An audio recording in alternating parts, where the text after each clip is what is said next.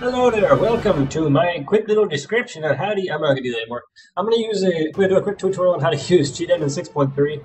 It is a memory scanner slash hacking device tool that will allow you to cheat in video games and actually a lot of other pretty cool things that you can do with it. But for the most part, I'm just going to deal with games. At any rate, here we go. First thing you want to do is open up Cheat-Engine 6.3. If you don't have it, go to Google and get 6.3. Or just search for that and you'll get to the website. Next thing you want to do is have your game open. You can't, hack a game if you don't have one, so here we go. Now, the first thing I'm going to try to hack here is going to be my attributes, my attribute points. How about? We have 4 currently, so I'm going to find a way to change that. So, the first thing I'll do is I'll click on this little process button here, and it'll open my process list. And I want to select the Mount & Blade Warband.x process. Pretty simple, right? Now, in the value box here, I'm going to type in 4 because that's my current amount, and then I'm going to do my first scan. Worth noting that there are different types of values that this particular one could be in. Usually 4 bytes will work for most things. If you can't find something, try using all. Like if you can't find a certain value, try using all because it may have put it some other way. You can also try float. That's also another common way that they will try to hide values, or get programmers try to hide the value of things. You can also do different types of things, like it's bigger than some number, or it's smaller than number, it's a value between some number, or it's an unknown initial value. At any rate, so we'll do our first scan. Comes up pretty quick, got 400,000 values possible.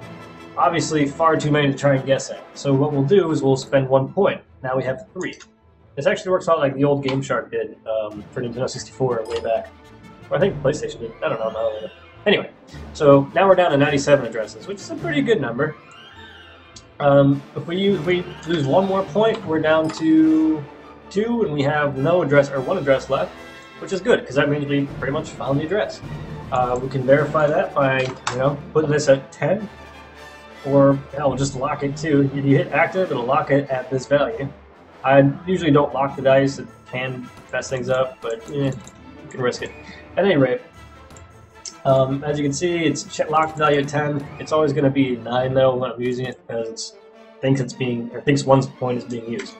So that's the basics of how to make a simple memory hack for any game.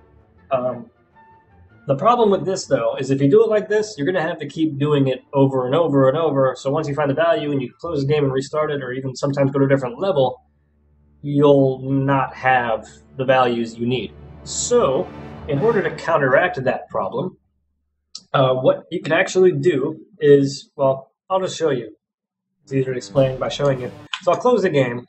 Right now this goes to question marks because the process has been closed, so it doesn't know what to be looking for, what address to look in, or it doesn't know what place to look in this address for. So, I'm opening up Mount & Blade again. Oh, yeah. Slowly opening. Minimize out of this for a second. There we go. And back to the thing. A bit of a cough. Alright, get some candy. I got some. I'll get some later. Alright, start a new game. So, gonna go back to that screen that we were just at. Mail, control, page number front, squire, first order man, counter blah. Button click, blah. Great. Alright, so there's my numbers back to the same place I was before. And I'll keep the current address list, but as you can see, oh crap, that address that I was using before must not be the right one because I definitely don't have that many skill points. So we'll have to do it over. So we'll go 4 for the first value like it was before. And we'll decrease it by 1, come here, make it 3. Get it down again, 2, there's our value. Now, this is a different address than the last one. So how do we fix that? Well, the answer is pointers. Basically, there's these things called opcodes that write to pointers and push the value to an actual address somewhere. Kind of a crafty way to hide things, I suppose. But basically, what you want to do is come down here. Now that you've got the address down here, you want to find out what's writing to that address. So basically, instead of just looking at the address itself, you're looking for the source of that address, so what's actually writing to it. So if I come down here, change the value, I get this little opcode that'll pop up in this window. And this opcode basically tells me that the thing at this address right here, this address, and I know this doesn't look like an address right now, but it is being decreased by 1, or decremented by 1 if you look down here. What does all that mean? Well, basically, if you look at this right here, you have EDX plus EAX. What's EDX? EDX is this number right here, which is this address that I will search for in a second. It's actually this address here, plus EAX, EAX being nothing right now, and then plus this number here, which is in hex. So 0 plus this number in hex will give me the address for the pointer as well as the offset for it. I know that seems confusing, but trust me, it's not that hard. So what we're going to do is we're going to do a new scan, and we're going to search in hex this time. And we're going to use this right here. The value the pointer needed to find this address is probably 37C40024. So we're going to look at 37C40024, and we'll do a scan for that. Now we got 2 pointers that came up here, or 2 addresses that came up. This isn't all that uncommon. It doesn't necessarily mean that one of them's wrong. In fact, both of these work. Why do they work? I don't fucking know, but they do. Basically, when you put those addresses into the pointer, plus the offset, they both go to the same address, which is going to be 37C40224. It's amazing how it works, but it does. So I can use either one of those addresses. Basically, I'm going to take this address here and plug it in to this here. So you had to go to an add address manually and click pointer. Now what you're going to do is type in one of those addresses. I'm going to use the highlighted one, which is 394D7F24. Now, this should show me, I think I put in one too many numbers? 394D7F2, 394D7F24. Yeah, I put in one too many numbers here. Okay, there we go. So, that shows me the base address that it's going to be writing to. But there is an offset.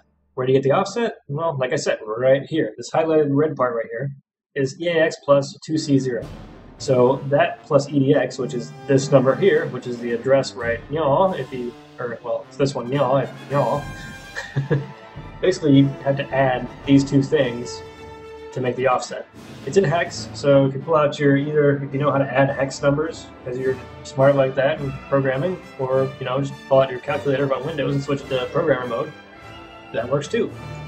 But you type in the offset, which is 2C0. So I type in 2C0, and I'll tell you what the value is, and it'll also tell you the address. Up here, 37C402E4 matches the address that we have here, and it also matches the value. So we know this is the right thing. I'm going to call this attribute points. Blah. So there it is. This is basically the exact same thing as that, only this is not the exact same thing. It's a pointer from one address that is the root address that runs the opcode to make that value, or to find where you're going to put the value.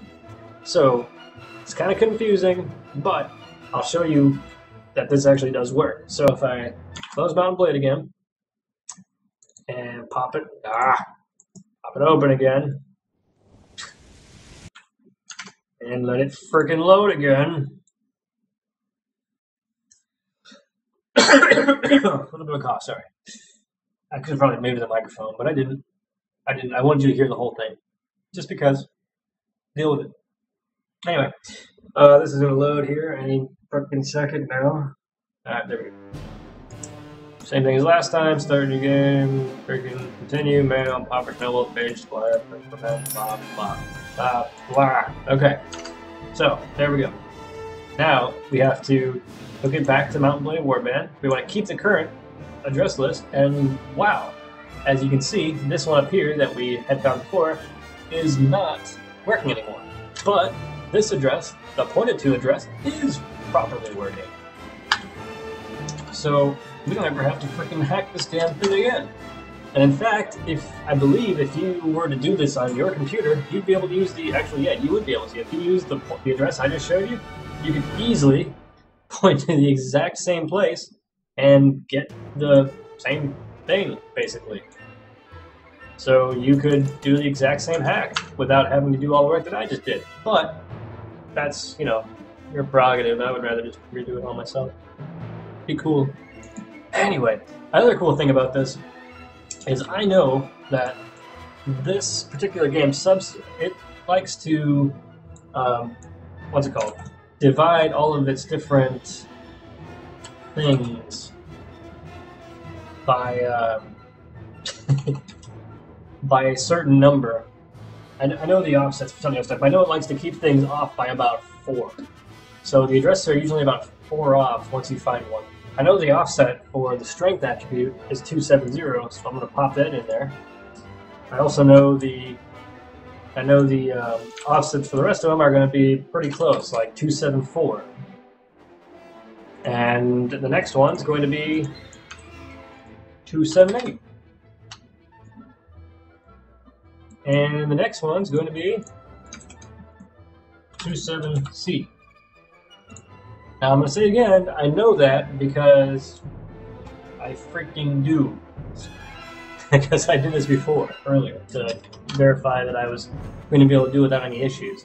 I wanted to pick a game that I could, you know, to demonstrate that I can do fairly easily. So, this is the one I picked. Now, as you can see, boom, all my attributes are now 500s. Pretty awesome, right? And just in case you want to know why this is so much fun to do stuff like this, blah blah blah. Like in this game, you typically wouldn't be able to run like this damn fast, which is pretty damn fast, right? Hell, I could probably change it and make it even more ridiculous. And oh my gosh, my speed is freaking insane now. I can punch people to death. Yeah. Oh, that was fun. Anyway, so that's one of the reasons why you might want to cheat, is because you can do ridiculous things that normally would not be possible. But I hope you enjoyed the tutorial. I hope you learned a few things. If you have any more questions about Cheat Engine or how to use it, feel free to leave a comment in the video, or a comment on the video, and I'll get back to you when I do. But that's it.